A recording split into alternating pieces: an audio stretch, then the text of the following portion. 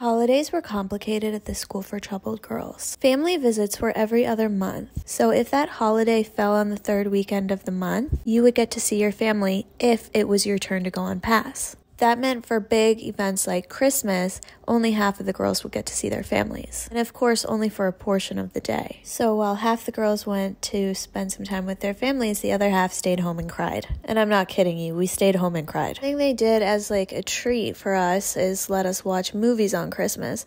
But the movies picked were a little strange. Like one Christmas we watched The Passion of the Christ, and it was really weird because afterwards they did an altar call and I guess some people got saved. We couldn't just have a normal Christmas. They just had to bring the fear of God into everything. Like, why do we have to be afraid on Christmas? Come on.